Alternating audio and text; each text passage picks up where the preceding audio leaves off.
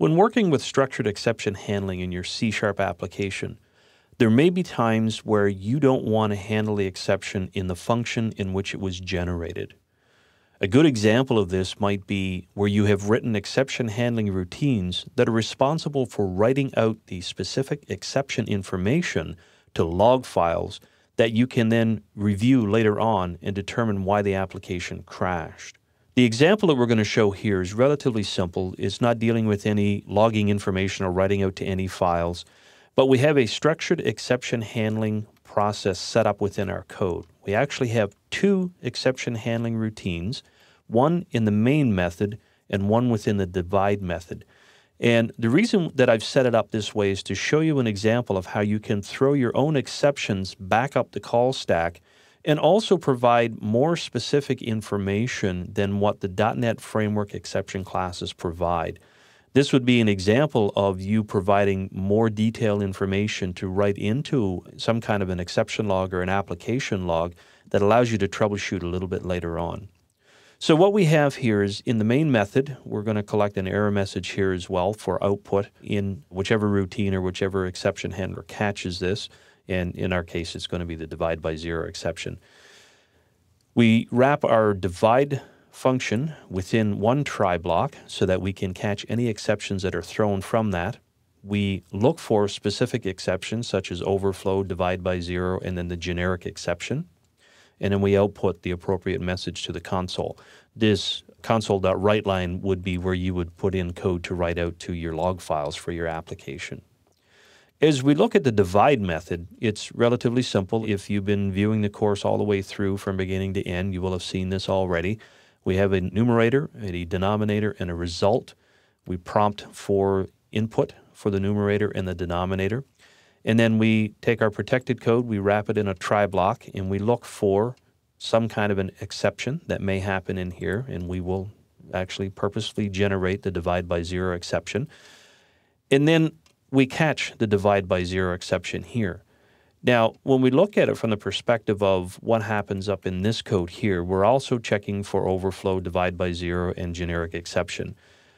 Ultimately, we don't require this code here at all because we're going to collect the generic exception that takes place. And the reason being, you'll see in a moment, is I'm going to write a throw statement that just creates a new generic exception. So as we come back down into our divide method, when we catch this divide by zero exception, we need to do something to handle it. So we need to write code that's going to do something. We could write out to the log file in here, but instead we're going to envision having a routine that writes out to a log file. So we want to throw this exception back up the call stack. And how we do that is through the use of the keyword throw. So we're going to write out the keyword throw, and in order to throw an exception, we have to create a new exception class. So we're going to throw a new exception, and this is a generic exception class. And it's also what we refer to as an overloaded function or an overloaded method because the exception class has three different constructors. It says two overloads, but as you can see, there's three items here. We can initialize it just as a new exception and throw it, and it initializes a new instance of that class. Or we can initialize it with a string with a message, so a message that describes the error. Or we can include a message, but then also add another inner exception, and the inner exception is the one that caused the exception itself.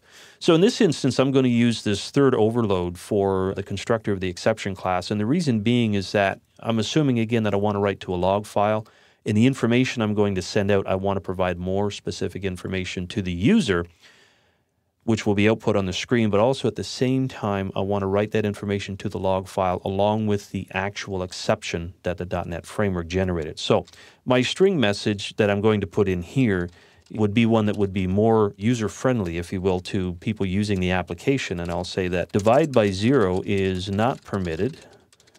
Please, let's say that we want them to change. So please change the denominator. And that should be sufficient for now.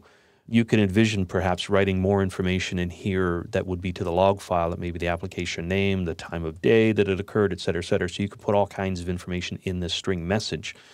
And then we also want to include, in this instance, the specific inner exception. So we had a divide by zero exception, and we want to add that inner exception information that occurred. So we get that specific information from the .NET framework as well.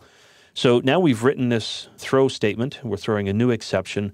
We'll pass it back up the call stack, in which case it should be caught in this try block, and it should come down through, actually fall all the way through to this exception handling catchphrase here, and then we will output that information to the screen. So Control F5 to execute the application.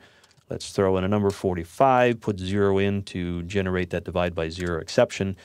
And you can see that we actually get our division by zero is not permitted. Please change the denominator. This is our custom message, and this was the way we created it, was through that throw method. Press any key, obviously, and the application exits itself.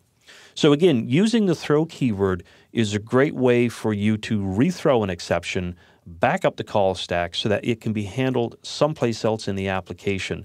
Primarily, you might use that if you have a specific set of classes that are designed to handle exceptions and write that information out to a log file.